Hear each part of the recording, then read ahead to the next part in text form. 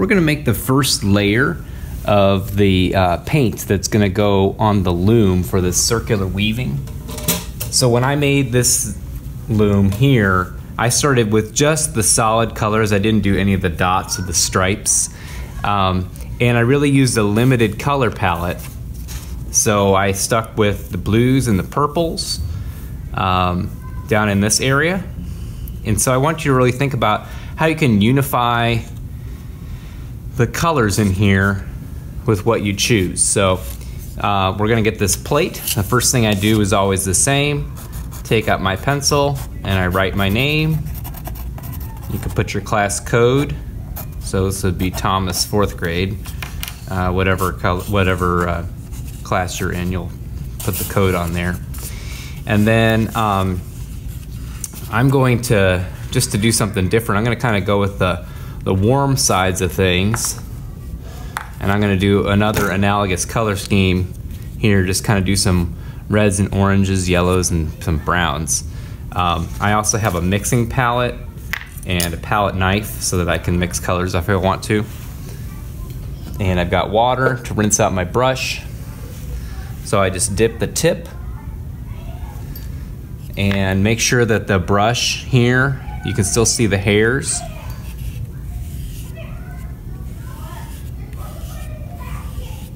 Okay.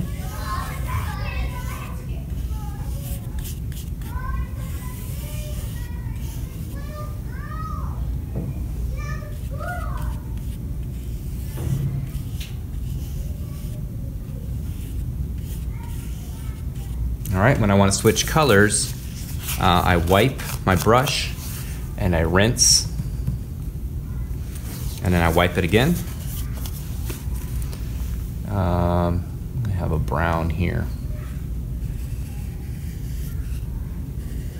And I'm moving my wrist, I'm moving by the elbow, not the wrist, so that I have nice steady lines.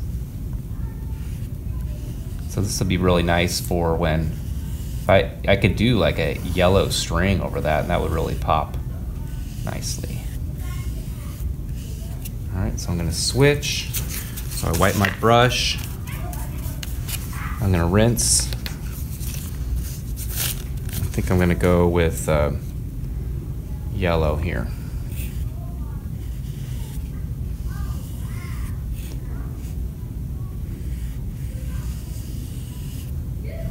Okay, now I want to watch this.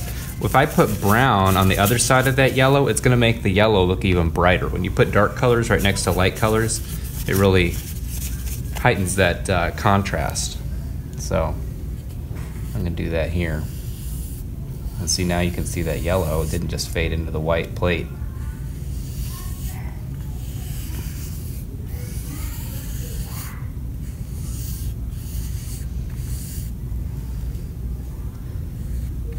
Okay. You don't have to do color mixing, but if you want to, you don't want to do any of it in here.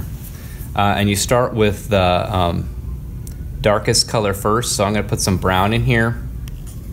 I'm just going to put like 2 little dabs of brown. I'm going to wipe my brush off, or my palette knife here off, and then I want to put a little bit of red in here. Oh no. So what I'm going to actually do with that, just kind of scoop up with my palette knife. And I've decided now that I'm going to make that the part that's the brown red. So that's going to be nice. Oh, I actually like that a lot better. So that's what I learned from the Bob Ross show is called happy accidents, or something happens and you notice it and it's actually kind of nice. So notice I didn't, do any mixing with the brush, didn't do any mixing on the other palette, because other people are going to use that and they don't want to necessarily have all the colors all mixed up. And all of this brown and this red still stays brown and red. So, got that here. Let's turn this so I can reach it better. All right. And I'm going to suggest you go right up to the edge, but I'm going to stop so you have time to do your work.